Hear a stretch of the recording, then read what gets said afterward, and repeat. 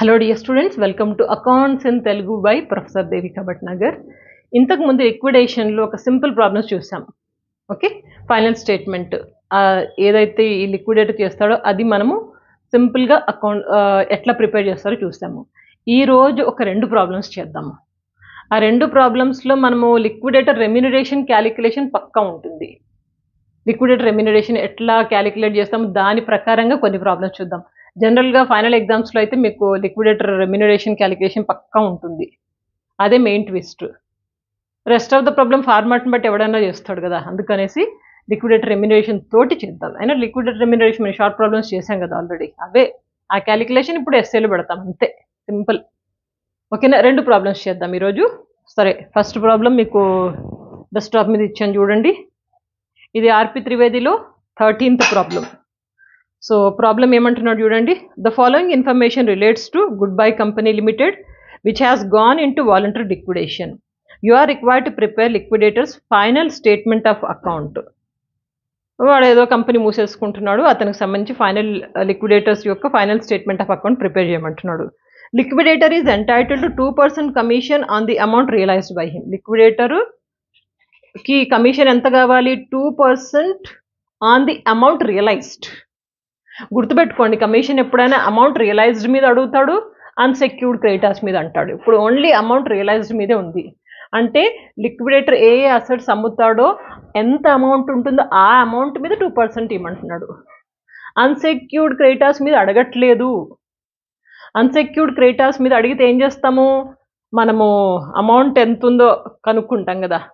Actually realised amount minus payments అనేది ఇయగా ఇంత amount ఉంది, ఇంత అమౌంట్ ఉంటే అన్సెక్యూర్డ్ క్రెడిటర్స్ ఎంతమంది ఉన్నారు, వాళ్ళకి ఎంత ఇవ్వాలి, ఆ రెండు బ్యాలెన్స్ చేసి అలా రెండు కంపేర్ చేసి అప్పుడు మనము 2/100 2/1 2 అని క్యాలిక్యులేషన్ చేస్తాం, తెలుసు కదా. అది ఎప్పుడు అన్సెక్యూర్డ్ క్రెడిటర్స్ ఇచ్చినప్పుడు. ఇక్కడ అన్సెక్యూర్డ్ క్రెడిటర్స్ ఇవ్వలేదు, only simply realised assets realised దాని మీద 2% కనుక్కోమన్నాడు. Very easy.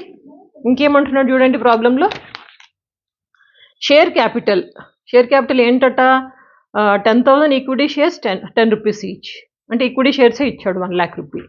And unsecured creditors secured by mortgage and building. ఇది అండర్లైన్ చేసుకోండి.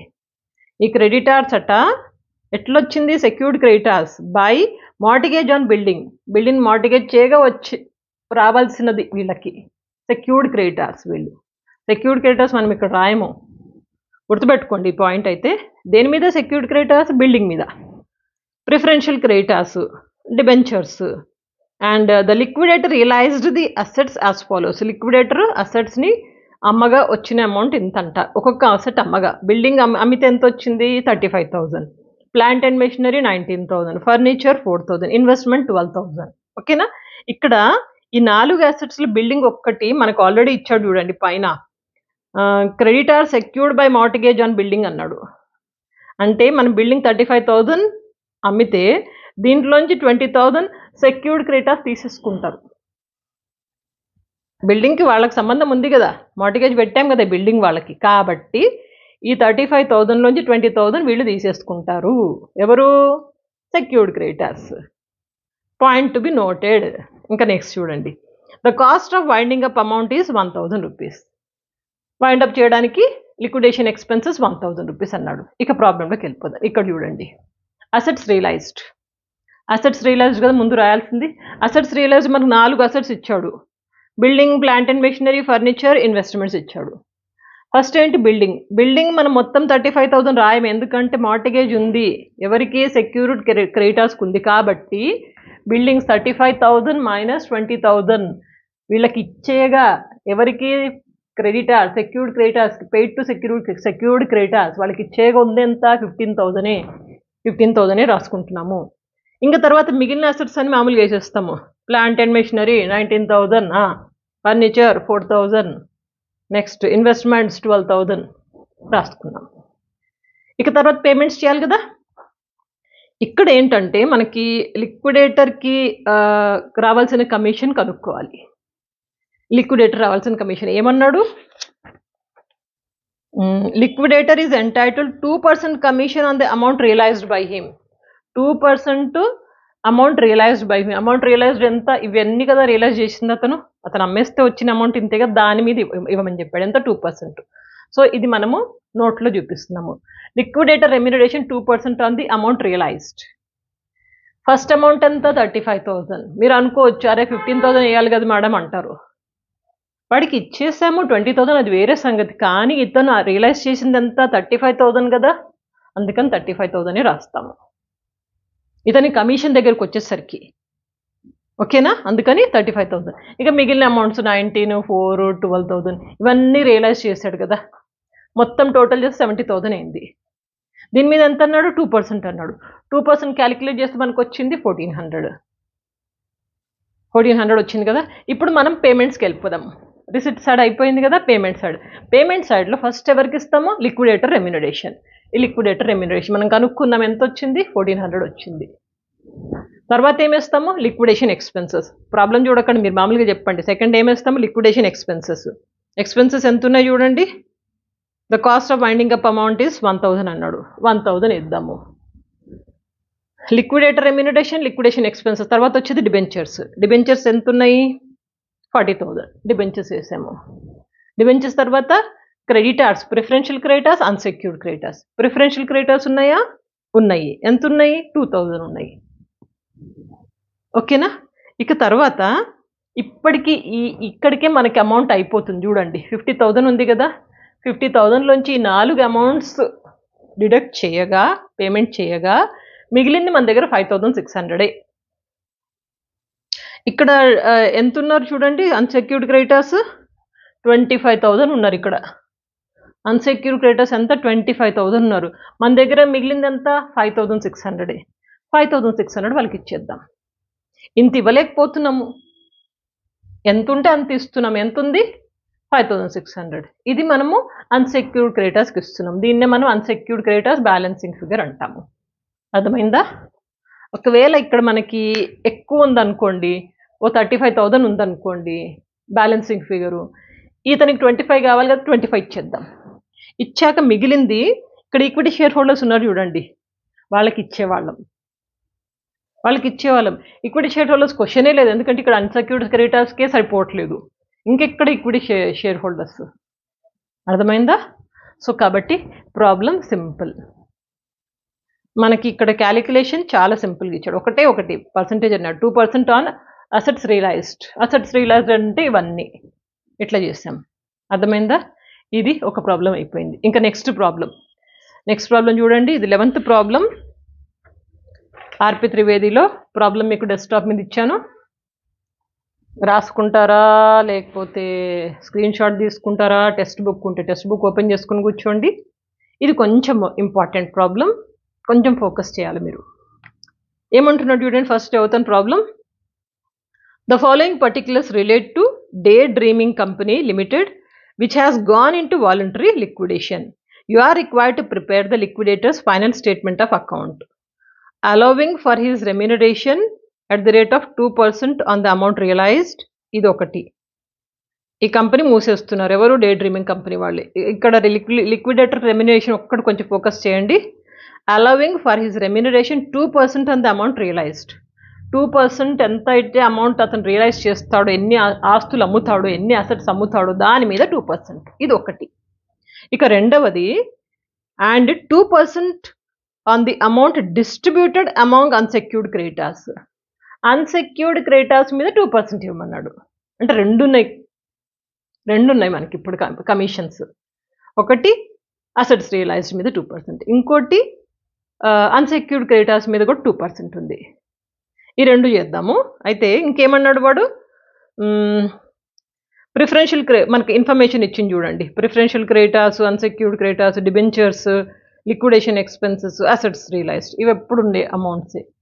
ప్రాబ్లం మొదలు పెడదాం. ముందు ఏం చేద్దామంటే heading రాసాము, లిక్విడేటర్స్ final statement of account అన్నాం. ఫస్ట్ ఏం చేస్తాము? అసెట్స్ రియలైజ్డ్ లాస్ట్లో ఇచ్చాడు చూడండి 40,000, అది వేసుకున్నాము. అసెట్స్ రియలైజ్డ్, ఈ అసెట్స్ రియలైజ్డ్ ఎంత ఉంది మనకు? 40,000. ఇంకా వేరే ఏ అమౌంట్ లేదు రాయనికి రిసిప్ట్ సైడ్లో, వేరే అమౌంట్ ఏమీ లేదు. ఈ 40,000లోంచి మనం అన్ని పేమెంట్స్ చేయాలి. ఫస్ట్ పేమెంట్ ఏంటి? లిక్విడేటర్స్ రెమ్యూనరేషన్.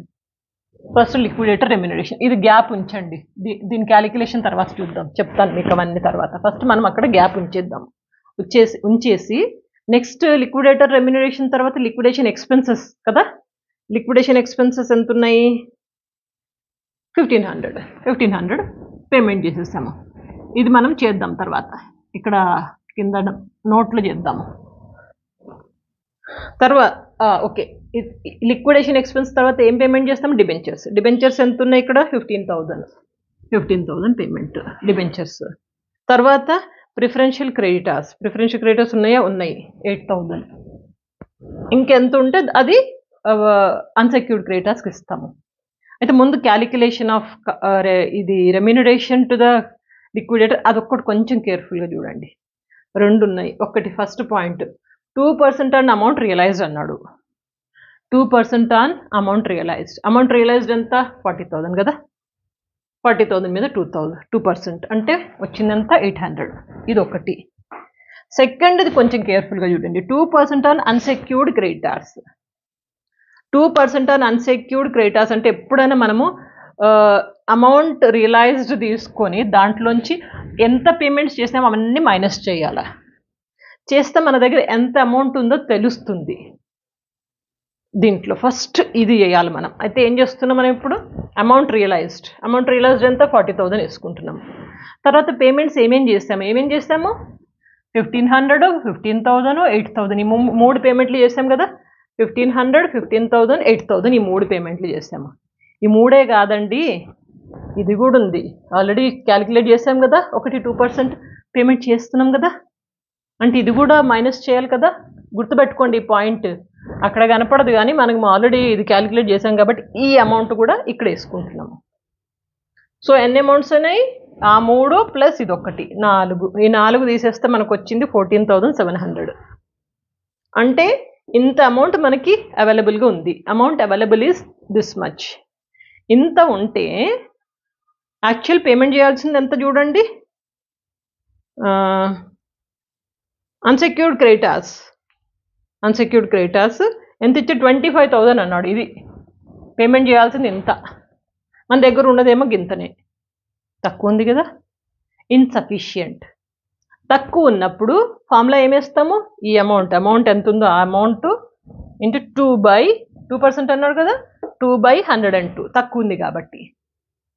సఫిషియంట్ ఉందనుకోండి, ఈ 25,000 కంటే ఎక్కువ ఉందనుకోండి, సపోజ్ 30,000 ఉందనుకోండి, అప్పుడు ఏం చేసేవాళ్ళం? 2/100 వేసేవాళ్ళం. గుర్తుంది కదా. So 14,700 into 2/102 it comes to 288. ఇదేంటి? Second commission.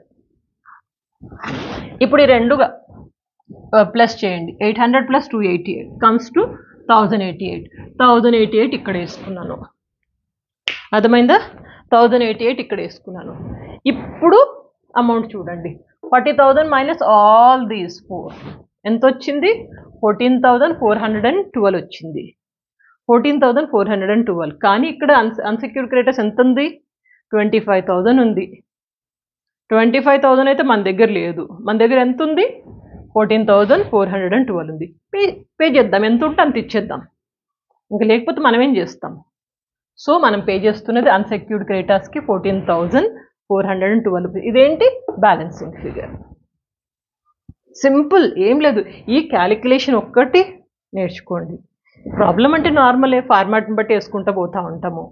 ఏమొస్తే అది ఇక్కడ డెబిట్ సైడ్న రాస్తాం, రిసిప్ట్ సైడ్ రాస్తాము, ఇంకా పేమెంట్లన్నీ క్రెడిట్ సైడ్లో అంటే పేమెంట్ సైడ్లో రాసుకుంటాం, అంతే. స్క్రీన్ షాట్ కావాలా? తీసుకోండి.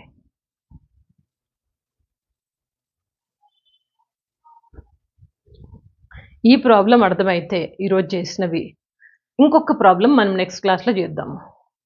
చేసి లిక్విడేషన్ చాప్టర్ వైండప్ చేస్తాను. మీరు ఆర్పి త్రివేది అనే తీసుకోండి, మీకు ప్రిస్క్రైబ్ చేసిన ఏ టెక్స్ట్ బుక్ అనే తీసుకోండి. ప్రొఫెషనల్ కోర్సెస్లో ఉంటే సిఏ, సిఎస్, సిఎంఏ, ఇంకా ఏ కోర్స్ చేస్తే ఆ కోర్సులో మీకున్న మెటీరియల్లోంచి ఏ ప్రాబ్లం అన్న తీసి వర్కౌట్ చేయండి. మీకు ఒక ఐడియా అయితే పక్కా వచ్చేసింది. ఓకేనా? ప్రాక్టీస్ బాగా కావాలి. నోట్స్ కూడా నీట్గా రాసుకోండి. ఓకే, 10 మందితో వీడియోస్ షేర్ చేసుకోండి. నెక్స్ట్ క్లాస్లో ఇంకొక ప్రాబ్లం చేద్దాము. And by the way ప్లేలిస్ట్లు check చేసుకోండి, మీ సిలబస్లో ఏమున్నది, మన దాంట్లో ఏం కవర్ అయినాయి. కవర్ అయిపోతే కనుక డెఫినెట్లీ అది కొంచెం ఆ ప్లేలిస్ట్ క్లియర్గా ఫాలో అయిపోయి మీ క్లాస్ వాళ్ళకు కూడా ఫార్వర్డ్ చేయండి. వాళ్ళు కూడా మీకు ఏదో ఒక హెల్ప్ చేస్తారు కదా, మ్యూచువల్ అండర్స్టాండింగ్, ఆ మాత్రం హెల్ప్ చేసుకోమా. ఓకే, సో నెక్స్ట్ క్లాస్లో ఇంకొక ప్రాబ్లం చేద్దాము. Stay connected. మీతో చాలా కబుర్లు చెప్పాలి, ముచ్చట్లు పెట్టాలి, లేకపోతే జోకులు వేయాలనిపిస్తుంది కానీ కనపడరు కదా. Anyhow, see you in the next class. Good luck.